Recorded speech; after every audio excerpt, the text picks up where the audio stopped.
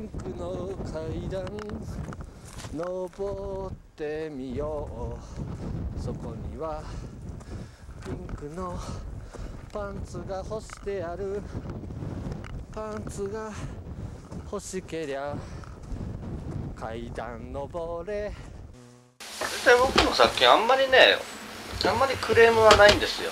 日本でも世界でも。おバカな人じゃない限りクレームはつけないんですけどね。その代わり愛されもしませんけどね。テーマは愛と誕生。愛と誕生をこう裏返してお見せするのが僕のむしろ期待されてる役割なんじゃないかと。いや僕の制作ってもう妥協だらけなんだよね。売れないわけだよ。爪が甘いんだよね、俺の作品。志は高いんだけどね、最初の。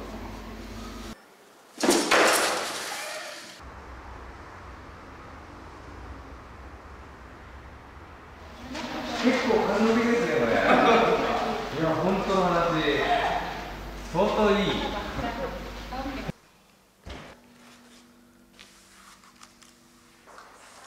パワーアップ。